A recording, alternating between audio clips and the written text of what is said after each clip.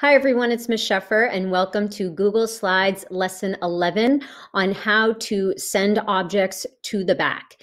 So you can see here I have a slide that has a black rectangle with a bright yellow thick border around that rectangle. It's a shape that I applied.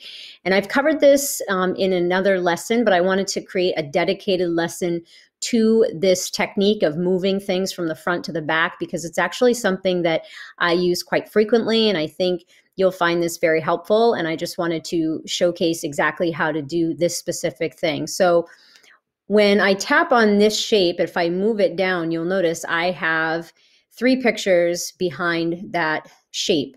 And if I need to send this shape to the back, what I'll do is I'm going to tap one time for that black sub menu to appear, and then I will tap on send to back.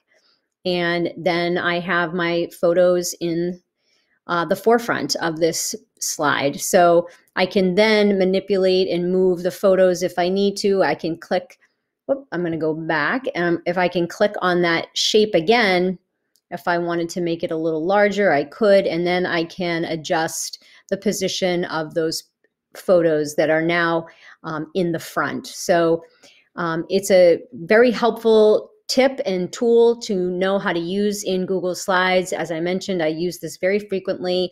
It's a great way to add visual interest to your slides and really make them unique. So I hope this tip has been helpful and that you will try this move to front or send to the back next time you build your own Google Slide presentation.